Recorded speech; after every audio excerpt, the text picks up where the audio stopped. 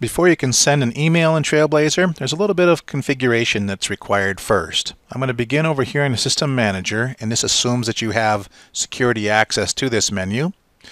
I'm going to then expand the Lists menu, and in here I'm going to look for Committee or Organization if you are a nonprofit. I'll click. Make certain that you select the one that's number 1 if you've got multiple committees or organizations. I'm going to select my Catherine for Congress, and these are the fields that I'm looking for on the email tab. Now in the upcoming months this tab might get moved over to the right a little bit. If so, just be looking for the email tab.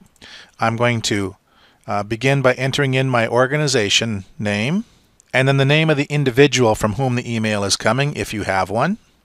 The from address must be an address that is associated with your organization. It cannot be a Gmail or a Hotmail or any of the free accounts out there. And the reply to address may or may not be the same address. That address could be a Gmail address if you so needed. That's it. Everything is configured. I'll save and close.